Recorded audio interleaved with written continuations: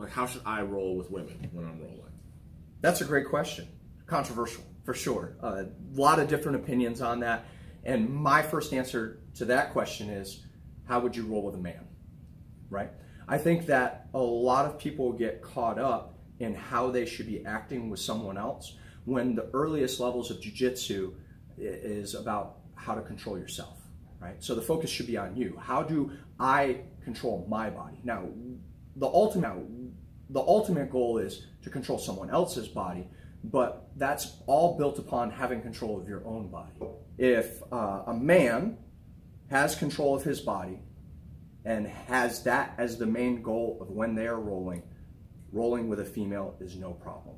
And if we even subtract female from it, having one person that is in control of their body rolling with someone else that has control of their body, them training together is a non-issue. So I don't believe that the sex is the issue. I believe that control is the issue, personal control.